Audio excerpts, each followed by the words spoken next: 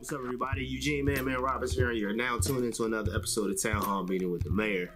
So, this whole show has been amazing because I've been able to meet cool people and learn about some amazing people.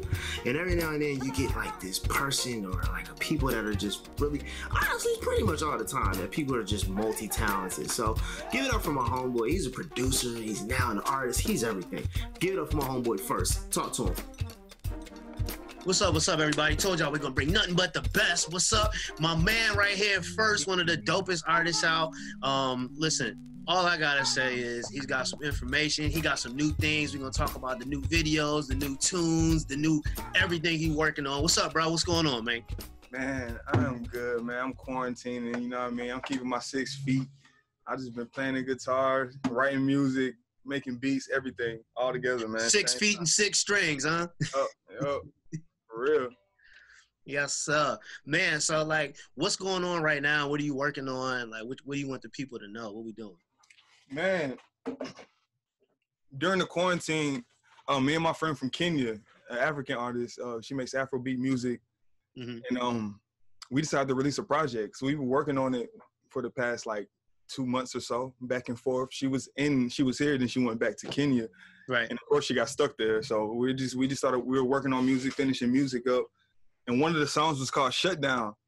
And we were like, everything is shut down right now. So let's drop this project. So we had a video shot to it. So we just started off by dropping the project. So it's like a fusion of Atlanta and Afrobeat fused together. Because I'm Liberian. Yeah, I'm African. Like the real definition of world music. Yeah, I'm combining them. So I mean, it still hits like you want it if you like that hard sound, but it still has some traditional African flavor in it, So yeah, that's what I've been on, and just ready to release new music, man. I'm thinking about just releasing songs during the quarantine, like.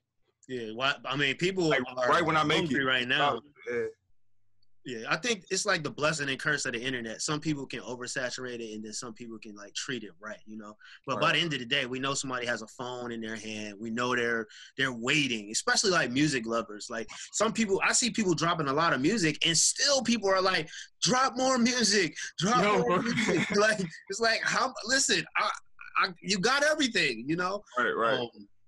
Man, so outside of playing the guitar, like, have you started studying anything else or reading anything specific? Or man, really, it's just been laser focused in the studio. Like I'm still making sure I'm having fun. I'm not just in there like, I have to make something. I gotta make something, but just natural. Like I got everything plugged up, all ready to go.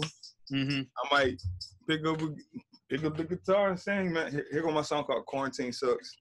Here we go. I just wrote it right now, exclusive. Exclusive. We got an exclusive, y'all. Ready? Quarantine sucks. Quarantine sucks. That's it. Quarantine sucks. Make sure y'all look out for that new music. Yeah, man. So, how's it been an artist and just the way the industry is going, and just like I know you've been in it for a while on different angles of it. So, what's your take on it, and just how you feel the approach to it?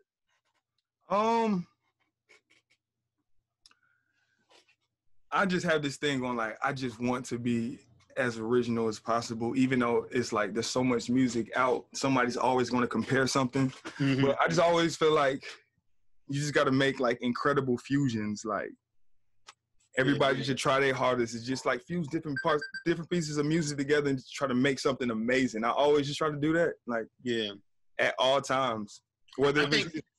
I think that's what's good about with people being home right now. I think that's kind of cool because it's forcing people to collaborate with other people. Right. Whether you're collaborating with that person or not, because somebody may have just randomly sent your file, but like I think it's kind of cool. I've been seeing a lot of those like square videos with different people performances. Oh yeah, those are dope, bro. I saw something with some producers.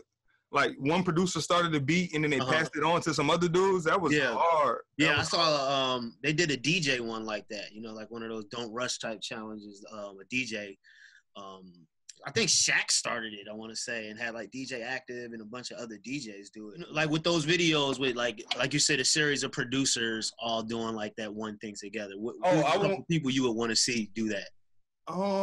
Even if it makes no sense, but you're just like, listen, in my head, this makes sense.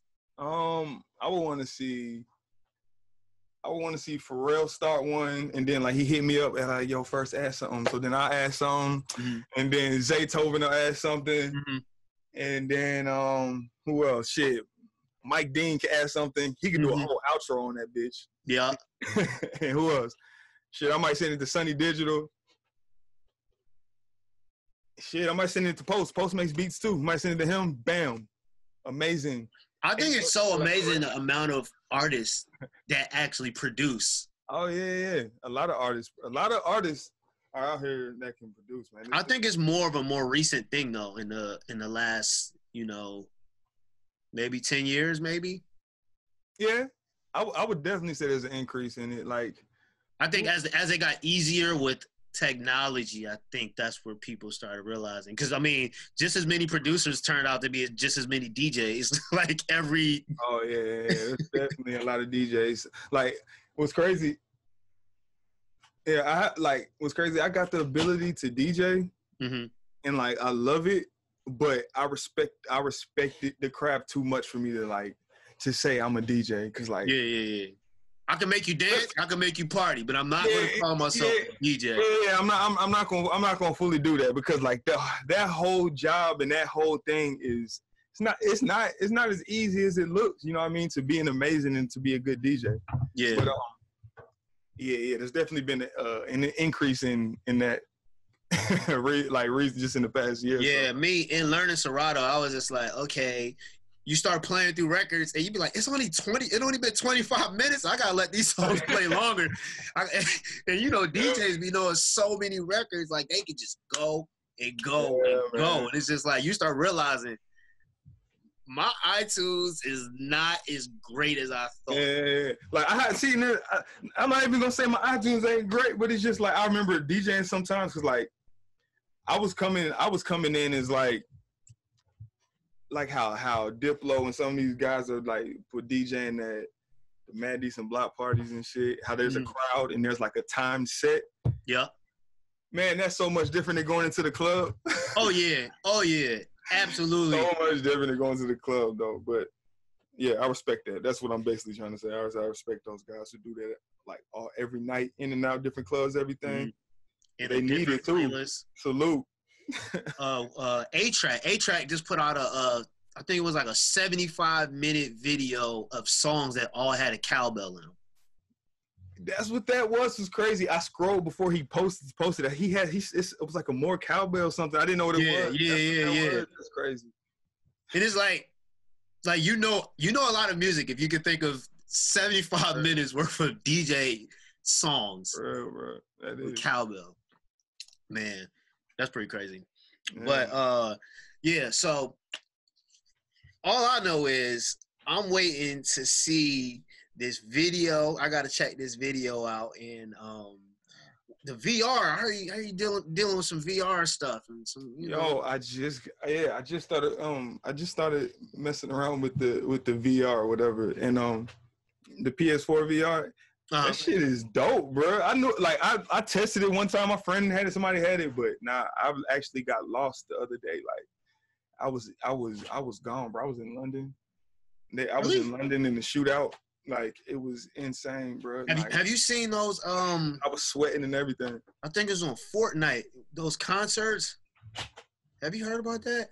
Yeah, I didn't see it, but I heard Travis Scott had a concert? Yeah, Travis Scott. Like, my son was like, it was like midnight. My son was like, I was like, what are you doing? He's like, I'm about to watch the Travis Scott concert. I was like, what are you talking about? He's like, it's in the game. I was like, huh? I was like, you know what? Let me see what he's talking about. And it was literally like a virtual concert. Like, and it was just like this whole thing. Like, it was just 3D. It was. Yeah, bro. We might not be going outside again. Like, I mean, bro, I was thinking like, bro, I got a feeling they're just gonna like make everything in the grocery stores like them antibacterial thing. Like, you know, at the airport, how the water fountain is like, it says it's like it's germ free or whatever, just because of what it's made of. They're gonna do that. We're gonna be able to go to the grocery store. We're gonna be able to do stuff like that. Go to the store to get something we need. But I don't think it's gonna be big concerts ever again. Or they're gonna treat us like the gas stations when they close at night and you gotta point through the window. Hey, can you get that? yeah. Or it's just gonna be fully on Amazon or fully. Yeah, I went to the grocery store the other day and I was literally stressed out. Yeah, that's wild. I was like literally stressed out because I'm walking and I'm just like, all right, this is what we're dealing with right now. Like, unfortunately, but yeah, man. You know, anyway, more music, more creativity, man. I think this is a good time for people. I've been talking a lot about relationships and that people should take this time to build relationships, rekindle relationships, and hone in on those things, because that's the only way people can really grow throughout any of these things going on in life. Mm-hmm. How do you feel about like just relationships in the industry and just the importance of? Oh wait, that's everything. Relationships in the industry, and people you know, people you just meet. Like, you never know what's gonna happen to a person you just meet. They might just be this person right now, but a year from now, a couple months, 2 years from now, they could be either the biggest artist, biggest exec, biggest video director, biggest anything. You just never know. Like, you never know. Yeah. Like, you never know. Like, I remember. I think that might happen. I think that happens often to people where, you know, they meet somebody, they get their card, and it's like, hey, make sure we stay in contact, and you don't stay in contact. Next thing you know, they're like the person that you really needed in your life to make something happen for you. Like, and you had their card. Like, all you had to do was reach out, like, hey, nice to meet you. Like, yeah, I think just in the industry, period, like not even just in the music industry, just in the world, I think people only succeed or don't succeed based upon their relationships and whether they cherish them and whether they build on them. Right. Man, that's so real. That's so real. The relationship. So that's what my thing. People been asking me like, hey, what can you tell people? I'm like, man, relationships. Like, that's all I can stress, man. Yeah, my childhood friends are like helping run one of the biggest labels right now, man. Like Love Renaissance, they're going like it's like Black with the Six, Walker, Drum, and like they handle all, those are like my childhood friends. So it's like crazy. And that's just one relationship that's close. Think about the ones of the people you just meet randomly that you don't. Yeah, exactly. So yeah, man, cherish those. Especially the world we live in. Like, anything can happen. Anybody can do anything. Literally. Like, literally beyond your wildest dreams. Some things you just don't even want to address. But you know what I'm saying? Some people can literally be what they want to be, and you just never know it. Hey man, I was just the quiet kid in the back of the class. I didn't know he was gonna be that, you know. So many of those stories from Rich the Kid. I've known Rich the Kid forever, bro. Like, I remember the days he was just trying to finesse and get into the studio. Like, man, what's up? How can we work? Right. He worked with Kendrick Lamar. Everybody. Like, that's just one instance. B Weezy. Weezy. Weezy out of here. Mm-hmm. He just used to be in the back of the studio during Young Thug sessions, during T.I. sessions, Gucci Mane, anybody, like, just back there, like, I got beats, whatever. Anybody want to work? I'm ready or whatever. Sure enough, his time came. He's going crazy. So salute him. I love seeing stuff like that. Yeah, that's dope. And that relationship is there, man. We've definitely collabed since then. So yeah, that's super dope. But man, we can honestly talk for a very long time. I know that. And we're not about to do that, y'all. We might have a part 2. We might come back. We might do a Roland at Home collaboration. We'll figure something out. But before we get out of here, first, thank you for coming on, talking to the people. Introduce this amazing song. Like, come on, let the people know what's up. Well, this is a song I just released with the artist named Victoria Kamani, Afrobeat artist. And the song is called Talk to Me. And it's featuring Michael Blackson. Not on the song, he's in the video. So y'all check it out, man. The project is called Africa. It just came out a couple days ago.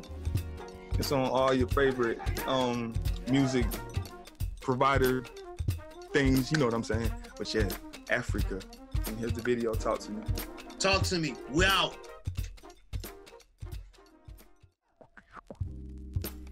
What did I say? Multi-talented. He's amazing. As you can see, we built an amazing brotherhood just through conversation and so many similarities, just us growing up in music and just in this world, just as people. So shout out to my homeboy first again. Shout out to Roland. Shout out to Igor and Kristen and Nelly and Brian. And most special shout out to my homeboy Joel, who always is editing and cutting out my little parts, making sure I'm sounding good, make sure we looking good. So shout out to Joel once again. Well, shout out to Roland and Eugene Man Roberts, aka the Mayor, and I am out of here. Till the next time, people.